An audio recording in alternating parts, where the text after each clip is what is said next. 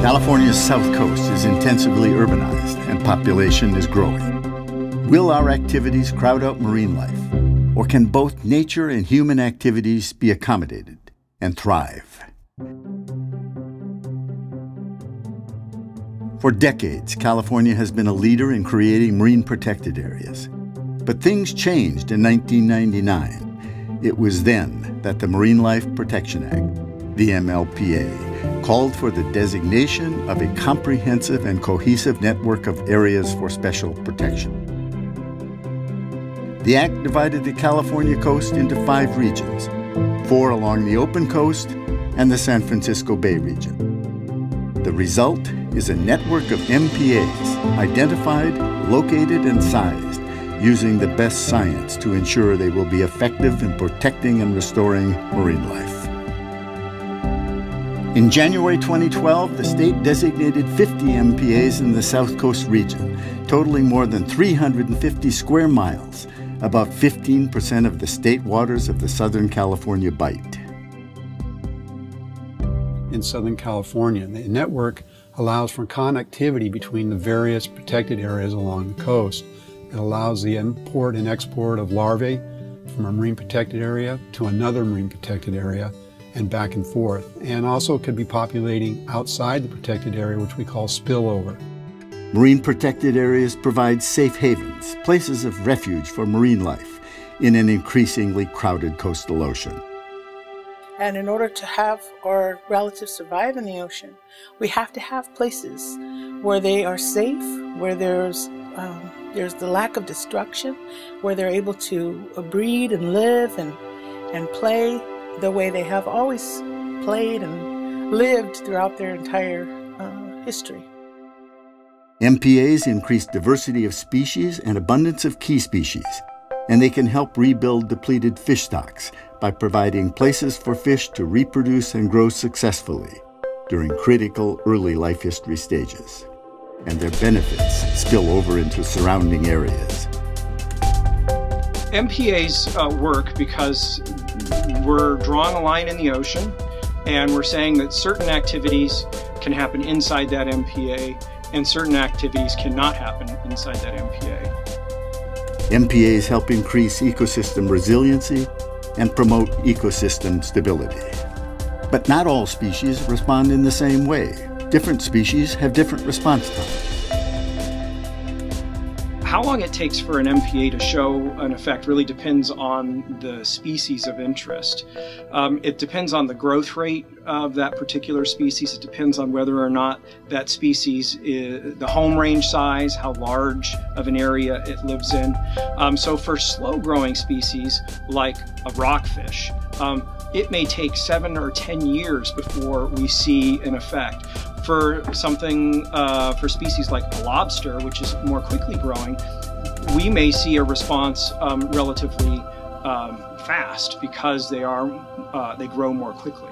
In spite of their anticipated benefits, putting certain areas off limits to fishing was not popular, at least initially, with some commercial fishermen.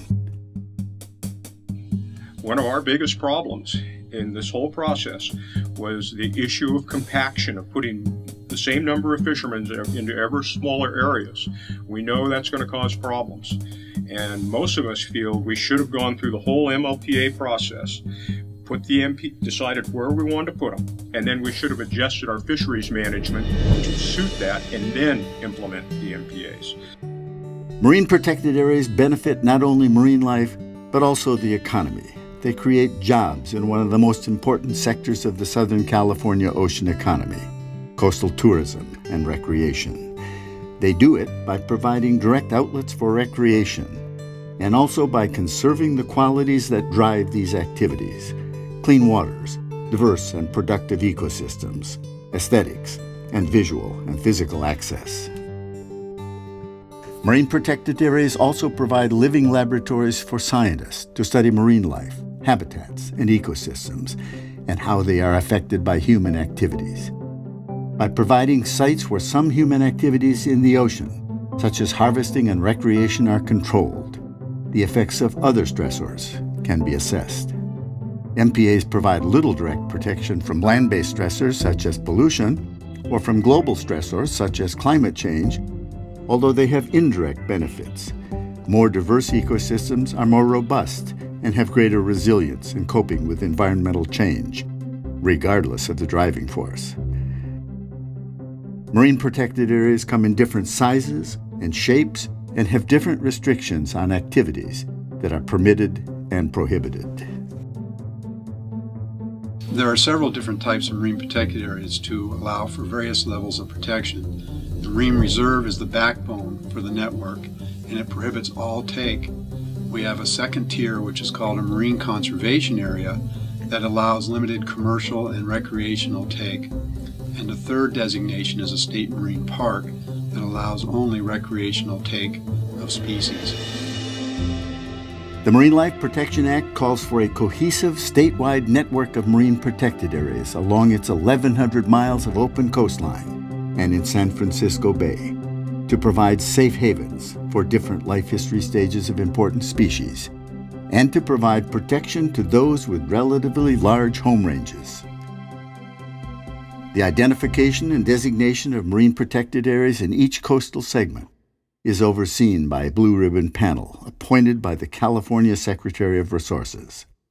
The Blue Ribbon Panel receives advice from a science advisory team and a regional stakeholder group in each region to ensure that the best science is used and that the areas respond to the needs and concerns of different stakeholders. The Blue Ribbon Panel for each coastal region develops a set of alternatives that go to the California Fish and Game Commission for final selection. And the state did a very good job, I think, in engaging a diverse array of stakeholders in this process, one of which was the fishing community. They said, look, we know that, you know, these are probably not something that you like, but why don't you come to the table and help us design this network? And so that's what happened. Of the 5 coastal regions, the South Coast was perhaps the most challenging in designating a network of MPAs because of the large population and the diversity and intensity of the uses it makes of the ocean. The region is home to more than 60% of the state's population, the nation's 2 largest container ports, all of the state's offshore oil platforms and islands, and it receives more than 1.1 billion gallons of treated wastewater each day. And it supports a modest but important commercial fishery. It also is a region with high environmental expectations, a strong ocean ethic, and intense and important societal uses for recreation, such as swimming, surfing, paddleboarding, snorkeling and scuba diving, and recreational fishing and boating. All can have impacts on coastal and marine ecosystems. When a bunch of people just out there sightseeing whales, there has to be rules and regulations so you don't bother the whales and spook them. Same way with seabirds. So it's all these things have to be taken into consideration when we're talking about marine management.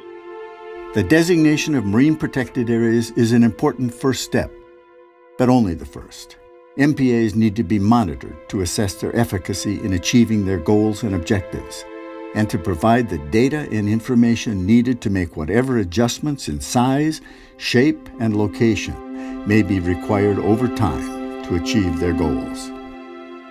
In practice, what we should be doing is monitoring to see how the MPAs are performing and measuring that against the goals and objectives for that particular MPA.